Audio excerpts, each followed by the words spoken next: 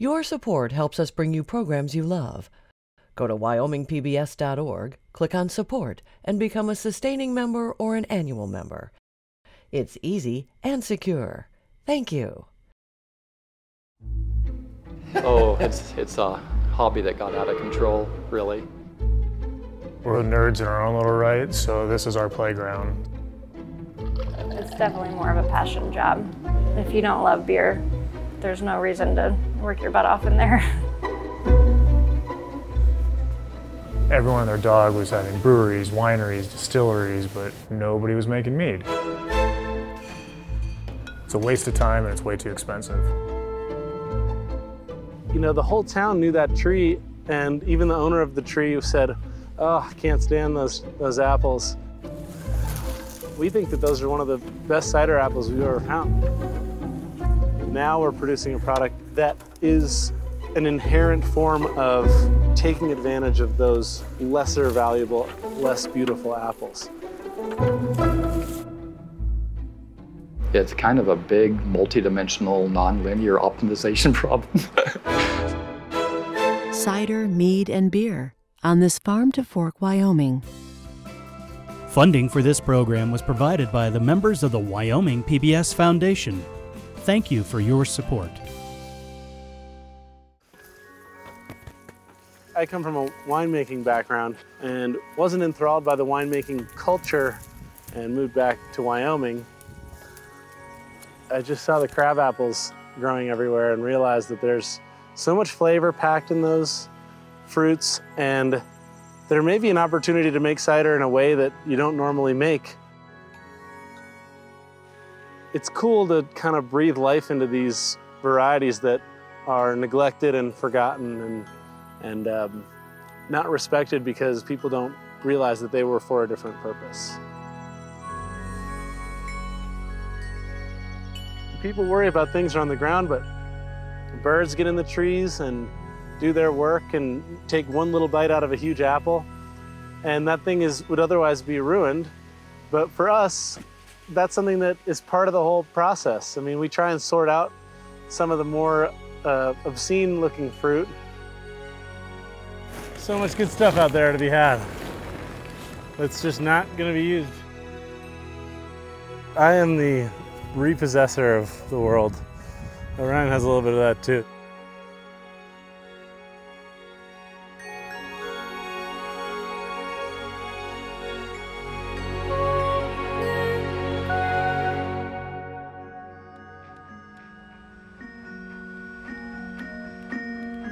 We harvest apples from all over, all sorts of different environments, different settings.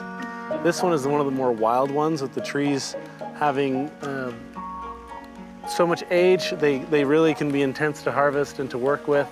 And then with animals on the ground underneath, everything from sheep to deer to even bears have come in here. Things that live in the natural world make it in there. Yellow jackets fly in there while we're fermenting. So you get any number of things in there, and that's the whole reason for fermentation in many ways. It's food preservation, and it's also food pasteurization before we knew about pasteurizing. It's a sterilization through alcohol and through the fermentation process and large amounts of CO2.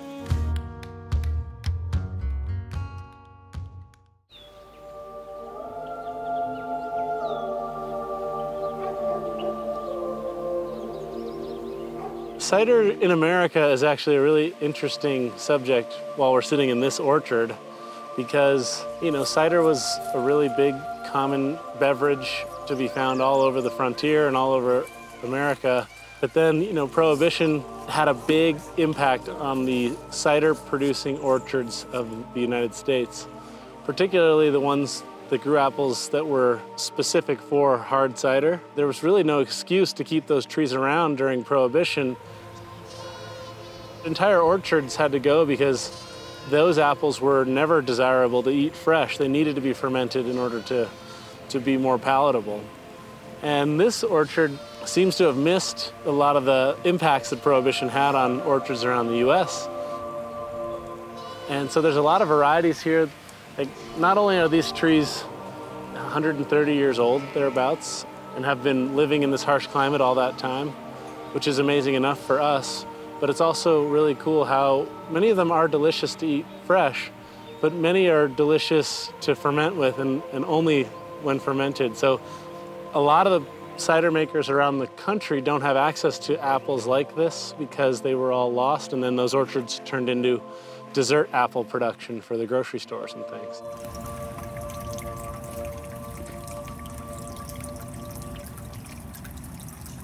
You know, 100 years ago, you'd try a cider and it was almost certainly going to be sweet, unless it was a scrumpy or something. They called them farmhouse scrumpies. And that was something that you could just ferment in the farmhouse and have around. Those were usually dry. But the reason ciders were so sweet back then was because if you could make a cider sweet, it meant you understood the science and process of fermentation so well that you could control it. You could control the yeast to the point where they would only ferment part of the sugar, and then their populations would die out and you'd leave a little sugar left. Nowadays, you can kind of just sprinkle in some sulfur or any kind of preservative right when the cider's tasting how you might want it, and it's done. And so the sweetness no longer represents the craft. We're trying to make ciders that are dry, but also express the apple nuance, but more than anything, express the fact that we can grow apples in this area. That's sort of what we're after the most. The coolest thing for me about that fact is that we can promote, as a cider company, we can promote apple diversity. Getting people to realize that that diversity is a really important part of sustainability in general, blending apples with lots of different varieties to make a diverse cider, but also to have a lot of varieties that will produce in different years. When there's a frost early, then you have some late blooming trees that will still produce. And it's that insurance policy that diversity gives you in an agricultural setting.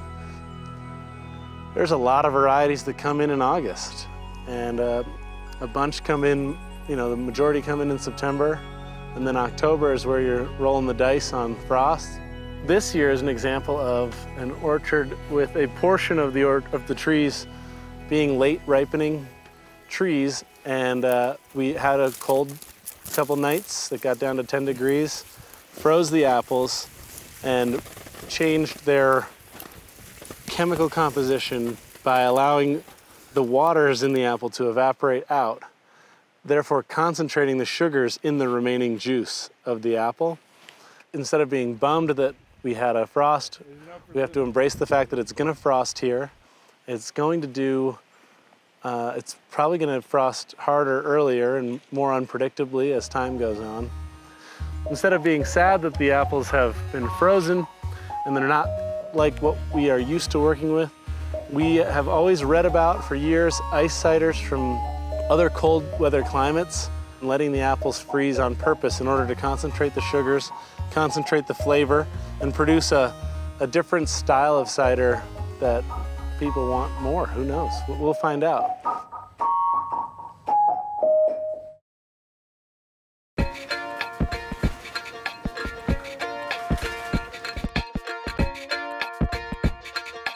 My family had kind of been through a tough time with my dad was trying to figure out how to pay the bills. He's very good at instigating projects, and he's like, I have a barn and I could put a brewery in there. And so Dad did the typical thing of begging his friends and family for money, and so he ordered the system in early 2013. The guy stopped returning our phone calls. The fabricator was crying and said that he was going out of business and his guys had all left him, and his wife was divorcing him and his partners were suing him. And so I said, who cares? Where's my stuff? Intense sleep, if you're not open in the summer, you're in for a rough time. So we were sitting here in early September, having missed the whole summer with a bunch of smashed up steel out in the dirt, and that was my introduction to brewing in Wyoming. Did our first brew on October 2nd, 2013. That kind of lit the fire, and it's been pretty solid growth. We shoved the last fermenter we could possibly shove in there last year. Today, 10 Sleep Brewery is a cultural intersection. For 6 months out of the year, wintertime, we're selling beer to locals, and they have they drink a ton of Speed Goat. Kind of Wyoming drinkers want lighter beers. And then we have a summer demographic that's rock climbers and travelers going from the Black Hills to Yellowstone or the other way around. And so those guys are drinking him dry from IPAs. Yeah, we're brewing IPAs back to back basically just to keep up. Two completely different taste demographics. Community kind of happened pretty naturally here, and it's super cool to see those groups interacting. We'll have half the house is locals and old school ranchers and everybody you see around here all year long, and then the other half of the house is climbers and travelers from all over. Yeah, I guess that maybe is part of the really great thing about this industry is that you're making something people like and creating a place where they want to hang out. The brewing culture today lends itself well to experimentation and collaboration. It's really interesting to me seeing we've had two fairly recent, more professional brewers who have had a typical professional brewing path. I've been out in 10 Sleep all summer since June, and I came here to brew beer and to rock climb. Working with Alexa this summer, we learned a bunch of things that we're trying to implement going forward. I was super into craft beer from the age of 21. I got a finance degree and decided I didn't want to go that traditional route or any sort of desk job.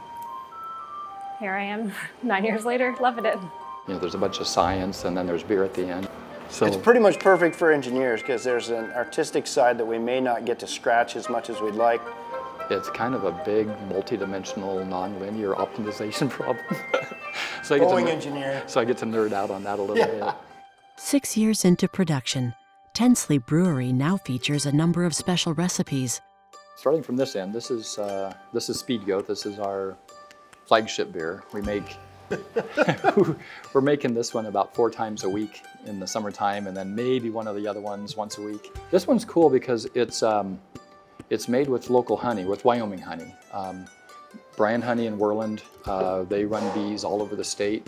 We go through probably 250 pounds of honey a week making Speed Goat. It's a real light, easy drinking beer. It's a kind of an easy transition into craft beer. The next one is our Amber. It's more malt forward. The hops are just there basically to balance out the sweetness. Very malty. I like this one. The Porter. Now the Porter's cool. The Porter is cool because the water here is hard, and so porters and hard water go together really, really well. And now kind of the cool thing here between these two and the differences in the malt, this one gets about 40 pounds of the chocolate malt, and that's where like a lot of the coffee or chocolate flavor comes from with this one. Also the really dark color. This one has chocolate malt in it as well, but only about 3 pounds. There's tons of different barley out there, and even there's other malt outside of barley like rye and wheat and oats and spelt. Typically a majority of your beer is going to be a base malt, either like a standard pale or Pilsner malt. And then you add in just a little bit of specialty grains here and there to contribute whatever flavor you're going for. And it might not even be flavor, it might be like a mouthfeel or head retention type thing. Let's see, this one would be our IPA. This is the one that we struggle in the summer to keep up with this one. It takes us about 3 weeks to brew a batch from grain to glass, and it takes about 3 weeks, more or less, to drink a batch. The wheat beer we bring on during the summertime. It's not a traditional wheat because we're using an ale yeast rather than a wheat style yeast. And so it's not as hazy as some of the wheat beers might be. This one is really cool. This is the one that Alexa, it's an original recipe that Alexa came up with this summer. It's a hazy IPA called Mondo Biondo. It features just a ton of flaked wheat and malted oats. And it has 3 different types of hops from New Zealand, and I'm probably going to butcher their names, but Waiti, Motir, and Kohatu. The hop bill was just, so we made Astronomical. Astronomical, yeah. So we'll measure. It was funny because for the hops, we'll measure these out to like the 1/10 of an ounce, and we're really, well, that's too much. I'll pull one pellet out and put one pellet back in until I find the. This one was like 5 pounds. Yeah. 7 pounds. Yeah. The combination of the 3 of them is just super flavorful, juicy, specifically like lime and grapefruit zest, kind of stone fruit, so like peach and apricot a little bit. And then it still has like some dank, like green tea and piney flavors to it as well. We didn't do anything to clarify that at all. It's a different yeast strain that I haven't used before. The proteins from the wheat are still in there. There's probably yeast still in there. So, and then a really creamy mouthfeel is kind of a big part of the style. Yeah, I mean, the more you experiment with different ingredients, the better you get to know those ingredients. So yeah, there's all different types of malt and hops and yeast, and not a lot of different types of water, but different types of treatment you can do to that water, and all those things affect the flavor profile of your beer. So this one is actually a really cool beer. It's it is hazy. Mondo Biondo, our first 10 Sleep Canyon named beer. So I mean, there's always something new to learn. I mean, this is something that people have been doing for 20,000 years or something like that in one form or another, and the techniques have improved, but I mean, there's still so much to learn.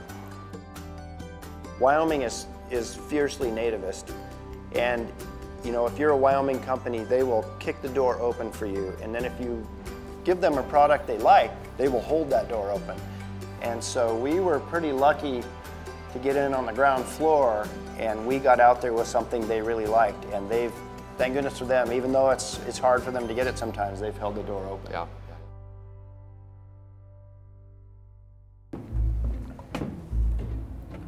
Everyone and their dog was having breweries, wineries, distilleries, but nobody was making mead. In Gillette, Big Lost blends community, history, and revelry with the toast of mead from a horn. A guy asked me, would you like to make mead? And I told him no. It's a waste of time and it's way too expensive. And he's like, well, I got a guy, he'll sell you honey at a dirt cheap price if you try it. I'm like, all right. So I bought 125 pounds of honey off the guy, made a full barrel of mead, 59 gallons, and it took a whole year to make. We didn't know what we were doing. What seemed impractical became a calling and a business plan. Once it was done, it actually turned out pretty good. So I kind of quit making beer and wine, just started focusing on mead. With really having no idea what we're doing, we don't have this box that says, well, you should be doing this, you should be doing that, you shouldn't be doing this. We really didn't know. But we kind of stumbled into the process that we use now just by not knowing any better. Mead itself is an ancient brew. Mead is, for what we know now, the oldest fermented beverage in the world. So it's got roots, and so a lot of people think, mead came from the Viking era. Well, mead actually has some distinct roots in various parts of the world. Ancient China, ancient Mesoamerica, ancient Mesopotamia, ancient Africa. That's one of the oldest types of mead that's still made. It's called tej. It comes out of the Ethiopia region. But every culture has their own word for it, and a lot of them are really, really old words. And mead has drastically not changed that much in the years since it started. The basis for mead is quite simple, but the spectrum of styles is broad. You ever seen 655 pounds of honey before? Yeah. So mead is fermented honey. And it can be made a bunch of different ways. It can be made like beer, it can be made like wine, it can be made like liquor, it can be made like something else, which Big Lost, we would kind of fall in that something else category. We're kind of halfway between a wine and a liquor-ish. It can be mixed with grains, with fruits, with spices. And so like melomels would be fruit and honey. Ciders is a really old English word that means apples and honey. Methyl gin is another old English word that means spices and honey. Most of the meads in the United States are made kind of that wine style is the majority of them. Usually a little bit sweeter, but yeah, very much a more light wine style. Whereas we're a little heavier, a little bolder. Then there's a whole session style, which is more of like your ciders or your beers. They're carbonated, real low ABV. But mostly what people mean is honey, water, yeast. So when it comes to like the flavor profile of our meads, we specifically want to design something where it was blatantly obvious that it's honey and not wine. But to describe the flavor, we usually don't describe it to people because it's so different, and we'd rather have people go in with blank palates so that they don't have preconceived notions. So for instance, like at the bar, we serve out of horns. You know, part of that's the experiential side of it, but the other side of it is we found when you put it in a wine glass, well, people psychologically, if they think it's gonna be wine, they taste like, ooh, that is not wine at all. You put it in a glass where people don't know what to expect, and they go in with an open mind like, oh, that's actually pretty good. And the handling of flavors is a big part of the craft. We do a lot of like homebrew scale 5-gallon test batches, or we'll do up to 60-gallon test batches. And so like here we have a peach mead that we're making for somebody's wedding. Here we have a Radiant Sun, which is an orange and honey. And then here we have a Newborn Widow, which is a lemon lavender. Then down here we have a cinnamon cranberry, and we don't do any back sweetening. So all of our residual sugar is put on the fore end, so by the time it gets to the end, all the sugar is partially broken down. So there's fermenting the flavors themselves and going to the other side, or fermenting your honey, making a base and adding flavors to it. We usually err on the side of putting everything on the front because every flavor complexity changes. So instead of just having pure orange on the other side, ferment the oranges. There's still that orange sensation, but it's not like biting into an orange dipped in honey. And it's weird because if you do it right, you can distinctly pick out flavors. And so like there is a meld, but like with the fresh bandito, I mean, you can taste the cucumber, you can taste the cilantro, you can taste the lime, and you can taste the jalapeno, and you can taste the honey distinctly on different parts of the palate. So being able to play the notes of the mead instead of just a single note. And then for our specialty batches, we've done, you know, our Island Gypsy is bananas and honey. We've done Flathead Warrior, which is flathead cherries and honey. The Luscious Gardener is peach, blueberry, basil. We've done a black pepper vanilla. We've done Bochet, so caramelized honey. We've got one that's aging in a whiskey barrel with 0 air fermentation. That's our demented grandpa. We've done ginger, lemons, lavender, and kind of all over the place. We're always playing with different things. The speed of the fermentation is key to complexity in brewing. So one of the biggest issues with mead is honey lacks a lot of nutrients that yeast needs to thrive. So your fruits, your grains, other sugars have a lot of these nutrients, and without that, yeast doesn't work, or it drastically slows down. So that's why like natural fermentation of honey, maybe 1 or 2 years down the road till it gets all the way through its fermentation process. And so what they'll do is you add nutrient to it, and it can either be, you know, a chemical nutrient, it can be fruits, vegetables, it can be grain, it can be hard water, you know, different things like that will add that nutrient to help facilitate and expedite fermentation. Versus like, you know, a grape, various fruits, grapes, grain, you know, fermentations, you know, anywhere from 5 days to maybe 2 or 3 weeks, versus honey can be years. As the mead market in America has doubled in the past 5 years, Big Lost has grown with it. We've seen a lot of growth in the last 5 years. So, you know, we're statewide distribution in Wyoming, North Dakota, South Dakota, Iowa. We got part of Kansas. We just opened up Taiwan. And then we're in the process of looking at some other countries and other states this coming year. It's allowing us some of the growth that we need to start pursuing more Wyoming-grown honey. So we've already committed to putting 10,000 pounds of honey from Campbell County this next year versus taking everything out of Montana.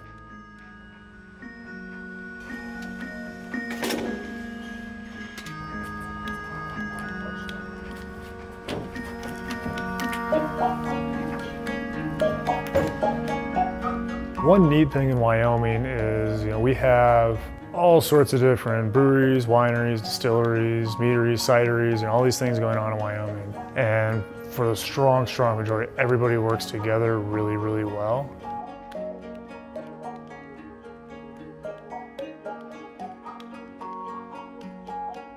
We had a gentleman from Billings for 6 months, then Alexa this year, and you know, when I was in there, I kind of was, you know, head down, tail up, just trying to survive, but I didn't have time to think very much.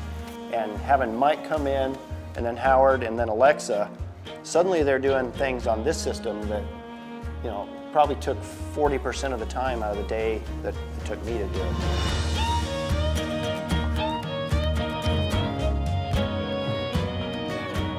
And just this overall collaborative effort of developing local Wyoming product on not just a local, but also a national and international scale. And ultimately, one of the most satisfying parts for Orion and I started in Jackson when we were just knocking on doors. We're gleaning, you know, the fruit, but we're also meeting those people. Each place we go, we meet a new slice of that community and get to know them, and when they get to trust us, and then they see their apples go to good use when they hadn't in the past. I think it's a really great way to connect with people. You know, rising tide floats all ships. Our goal is to get people to consume local. And it's kind of bipartisan, and it's kind of across the board. Everyone can get behind taking advantage of a harvest when it's available.